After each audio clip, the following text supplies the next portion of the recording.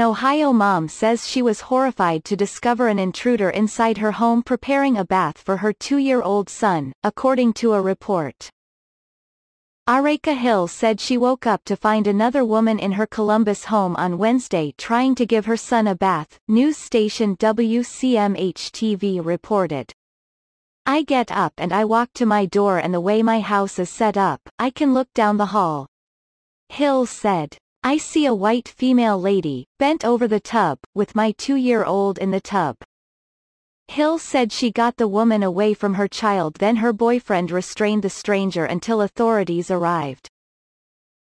The alleged intruder, who was identified as 22-year-old Elizabeth Hickson, has been arrested and charged with burglary, WCMH-TV reported.